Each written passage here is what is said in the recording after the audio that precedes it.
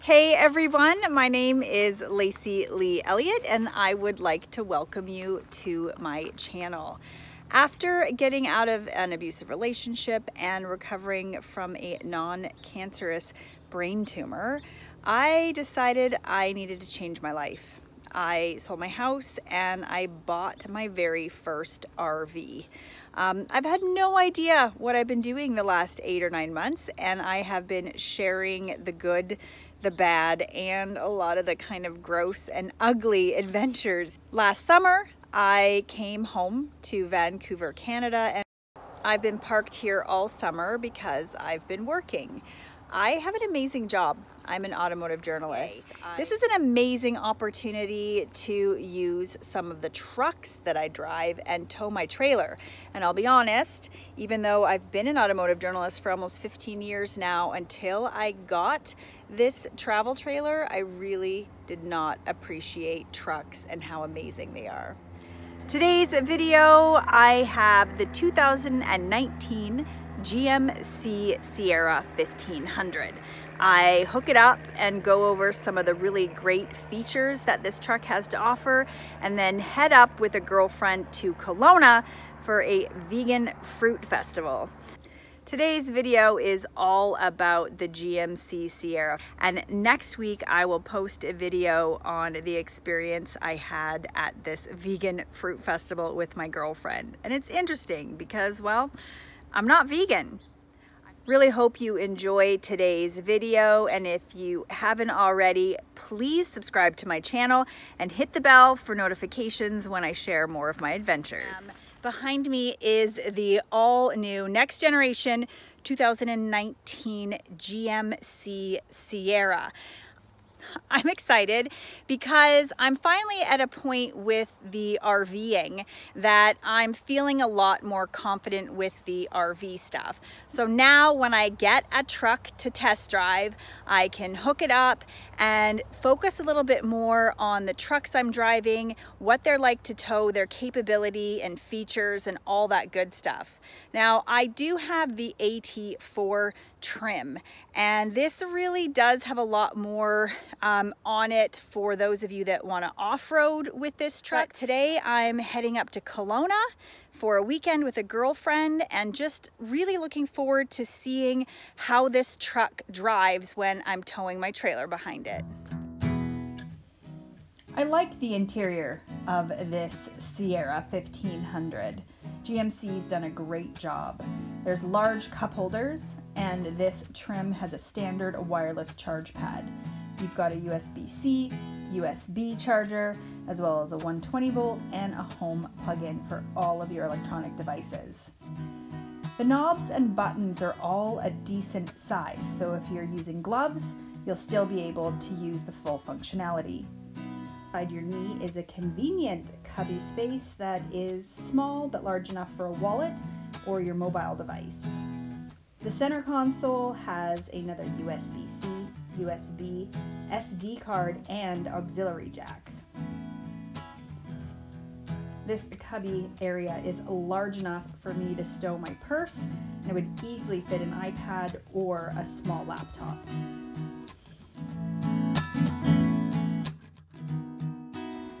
There's tons of space back here in the second row for people and stuff. There is cup holders here, or you've got a middle seat if you want. There's also some storage spaces in here to hide items on both sides. The seats split 60-40 and fold up nice and easy. There's a lot of room for items underneath the seat.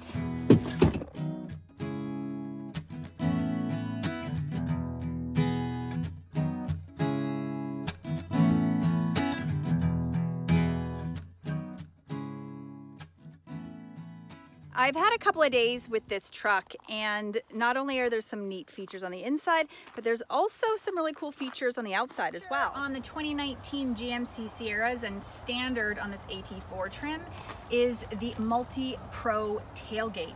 And GMC says it is the most innovative tailgate in this segment, and it does have some pretty cool features. First of all, you've got a standing workstation. So if you're on a job site or doing anything, you have easy access to this piece. The other great thing about this tailgate, soft loading with the button, and this piece then becomes some steps that make getting in and out of the truck bed super easy. And last but not least is this handle, which again, if you've got something in your arms, something heavy, it just makes getting in or out of the truck bed a lot easier. There's been a lot of emphasis that's been incorporated into this GMC Sierra to really add some innovative ideas and some incredible technology to give drivers a lot more confidence when they're hooking up and towing their trailers. Standard on all 2019 GMC Sierras is the trailering information label. This new label is placed on the driver's door jamb, and it clearly calls out vehicle-specific weight information, including curb weight, GVWR, payload, and more. At the core of Sierra's Pro trailering functionality is the new trailering app, and it has some really unique features. There are several customizable trailer profiles, and once you've connected and saved a trailer, it will keep track of mileage and provide reminders of trailer maintenance intervals, as well as remembering your trailer brake controller gain settings. There's also trailer tire pressure monitoring, theft alert, and you can run the trailer light test and pre-departure checklist through the mobile app on your phone. Pro-grade trailering on the 2019 GMC Sierra includes hitch guidance with hitch view that allows you to zoom in on the hitch while you're maneuvering, auto-electric parking brake assist, hitch area lighting, and an integrated trailer brake controller. There is also an available trailering camera package. This adds 2 rear-facing cameras that are integrated into the side mirrors, which is useful to see down the side of your truck and trailer during lane changes or when you're backing up. And when towing, you always want to make sure you put it into tow haul mode. This feature adjusts the transmission shift points in order to deliver the peak power when you need it the most. That the weight of this trailer and the towing capacity of this truck, it's like right on the cusp of where it, like the max of, you don't want to go any heavier.